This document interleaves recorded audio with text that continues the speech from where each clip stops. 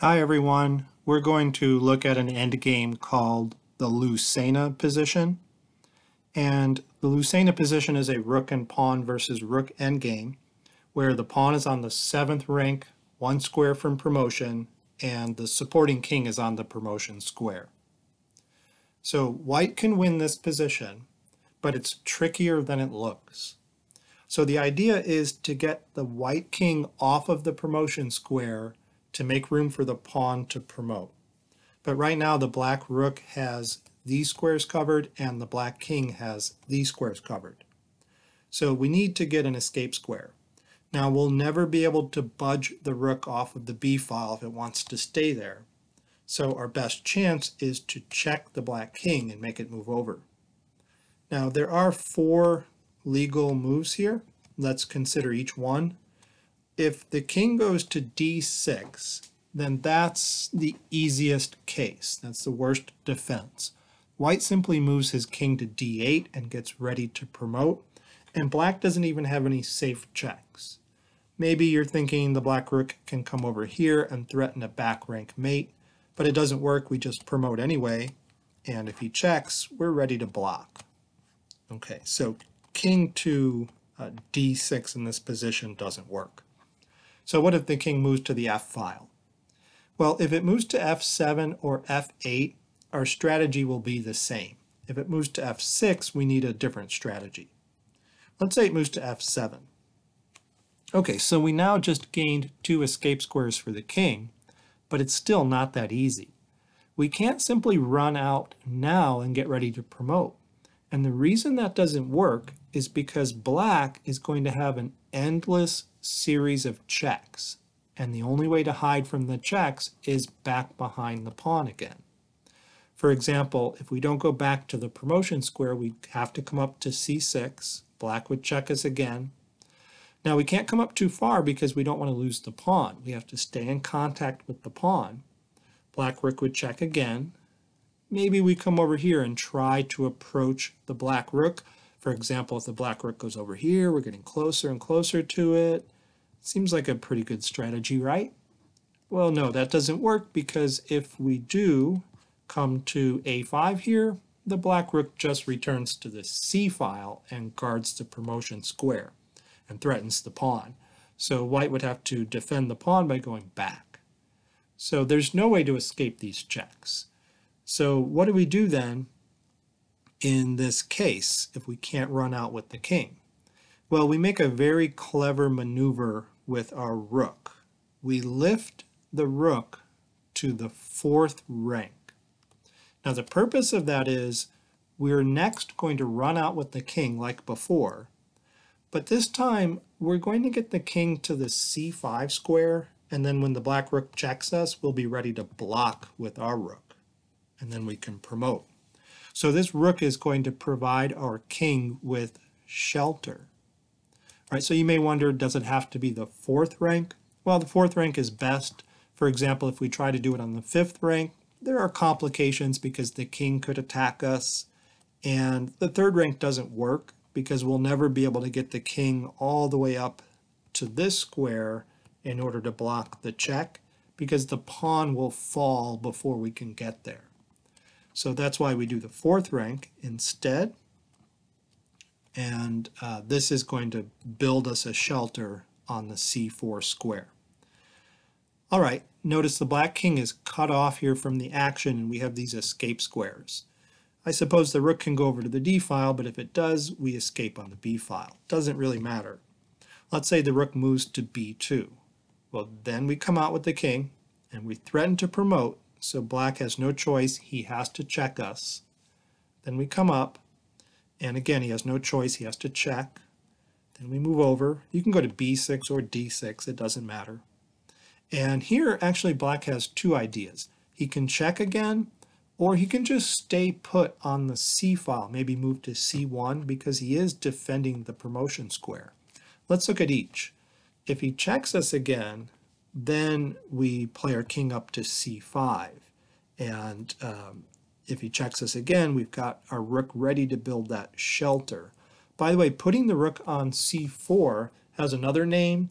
It's traditionally called building a bridge. I'm not sure why. I don't get the metaphor. I'd rather call it a shelter. But that terminology bridge is very common, and it's due to Aaron Nimzowitsch. Okay, so what if in this position black doesn't check us and he just stays in contact with the C file guarding the promotion square? Well, in that case, we bring the shelter up toward the king. We bring it to the 5th rank. We didn't do that originally because the black king might attack us. But here, if the black king attacks us, we're okay. We're ready to come over to this square anyway, and then our king can hide on c6 and we'll be able to promote the pawn. There's nothing he can do to stop us. And if he checks us, then we can go over, and if he checks again, we can put our shelter in place. Okay, so that's the idea when this black king goes to f7, and it would be the same if it went to f8. So what about f6? Well, this time putting the rook on the 4th rank to build the shelter on c4 doesn't work out so well because black can attack us. He's come forward to attack us. Well, that's okay. We modify our plan, and instead we bring our rook up to the 8th rank since the king has abandoned the 8th rank there. And the point of that is now we'll be able to get the king out, and the rook will be protecting the promotion square. And there's nothing black can do about it. For example, if he just marks time on the b file, we can come out. If he checks us, we come forward. If he checks us again, we move aside. If he checks us again, we don't need the shelter we had before because now we can approach the rook. The rook can't go to the c file. We'll just promote. The rook is there to defend. So we'll be able to approach this rook, and eventually it will run out of checks.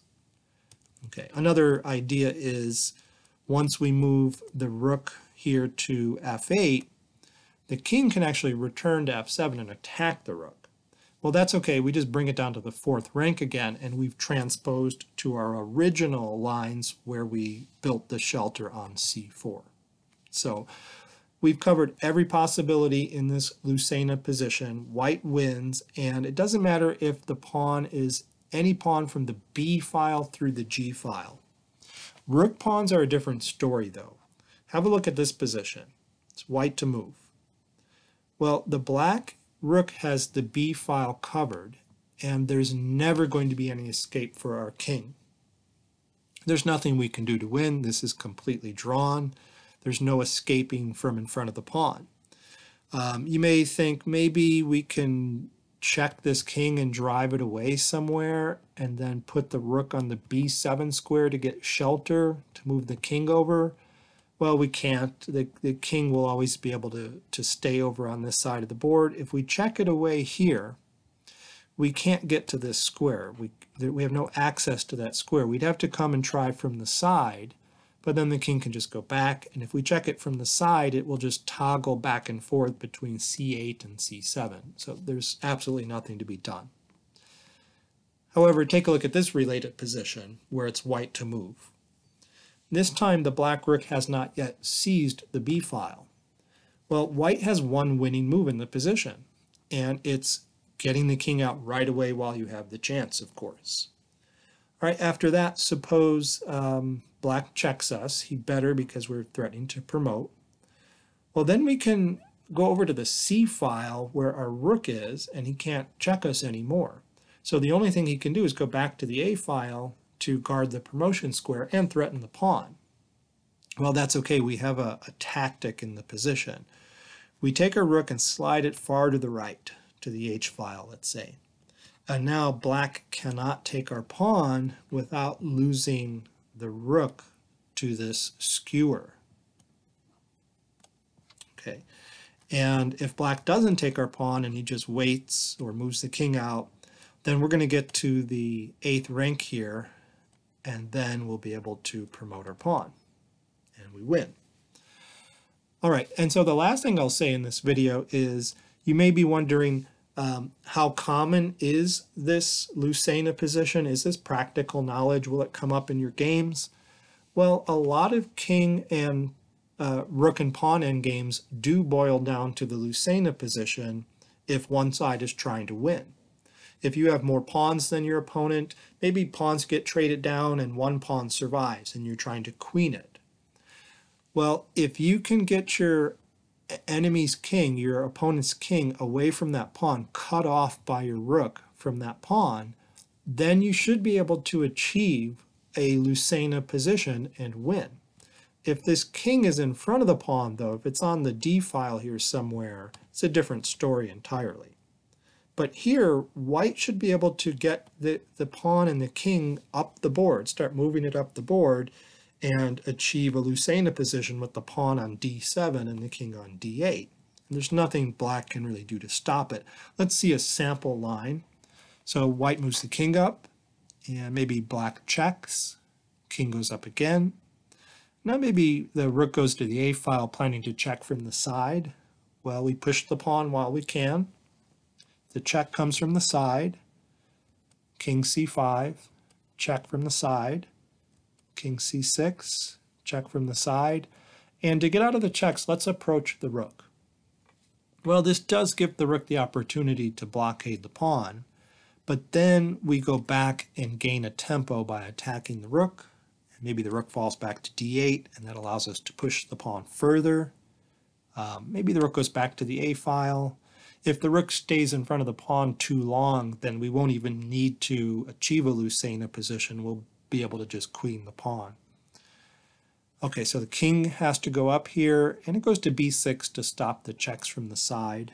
Maybe rook B8 check, king C7, rook A8, D7, and if the rook goes somewhere, we'll achieve that Lucena position. And you might not even have to achieve the Lucena position to win. You might be able to promote your pawn without the techniques we discussed.